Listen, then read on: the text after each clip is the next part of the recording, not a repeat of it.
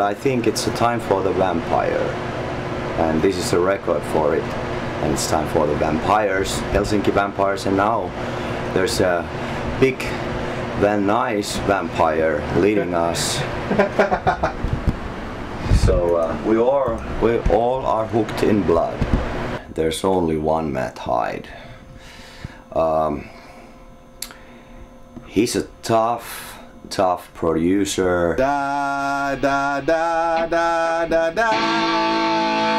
That's all. And then stop there so there's not a big clunk when you go to the octave. But I'm glad, I'm super glad, I'm stoked. I can't believe that we are doing this record with the legendary Matt Hyde. He's got a golden ear, so he can hear all the little out of tunings there.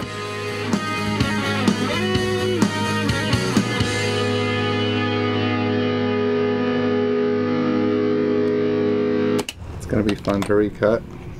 This is like 3-part harmony that we played there.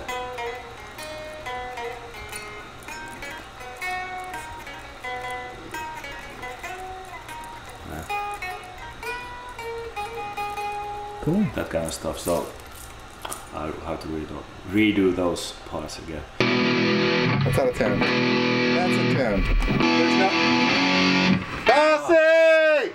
Yeah. But that's part of doing the album, so it's gonna turn out great anyway. So if this is the price to do, I will do it. Matt Hyde is very determined, sometimes I feel like even unnecessarily evil, but he knows what he wants and he will get it from me way or another.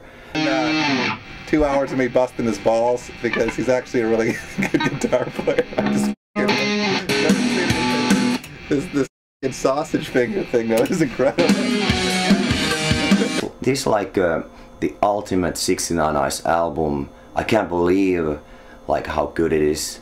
It's not been an easy thing to do.